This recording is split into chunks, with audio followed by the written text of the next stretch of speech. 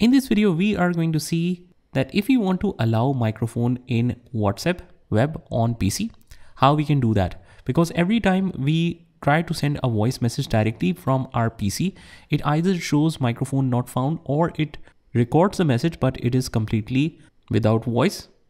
So let's see how we can resolve this. First of all, what you need to do is just click on this settings option right in the browser where you open the WhatsApp web.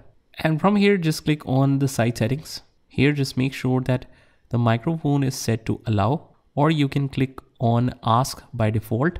You can reset all the permissions if you want to. And after that, just try connecting the WhatsApp again. Click on reload. It will automatically reload this or ask you to reload.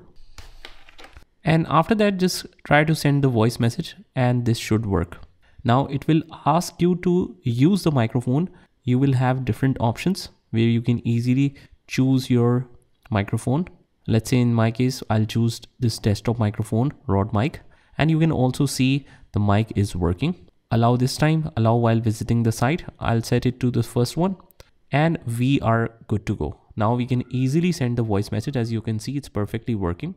So that's pretty much it, guys. I hope you found this video helpful, and if you did, hit the like button and subscribe to our channel. Also, if you want to learn more amazing stuff, you can join the playlist link in the description, and I will see you in the next one.